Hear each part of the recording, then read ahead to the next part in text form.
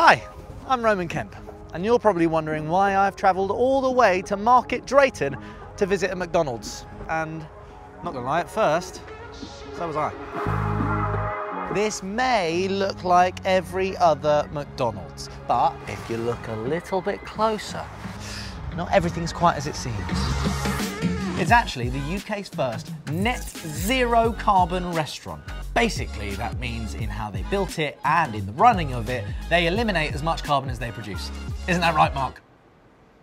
McPlant, my guy. Come on, show you some of the cool bits. Now, even each curbstone has a story. They're made from recycled plastic bottles. In the Market Drayton site alone, they've diverted around 200,000 landfill plastic bottles. Even the wall art is made from coffee cups, and the lettering, McDonald's use coffee beans. I've got to tell you, I'm inspired.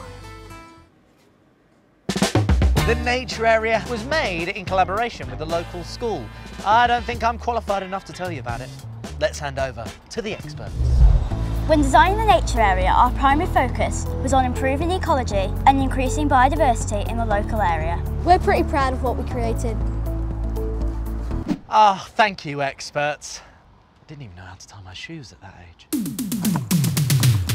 And to top it all off, even the cladding on the restaurant is made up of recycled IT equipment and household white goods.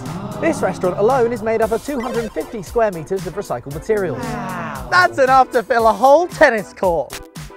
This place really is amazing, with some smart, small changes adding up to a seriously big difference. Right, everyone, what's next?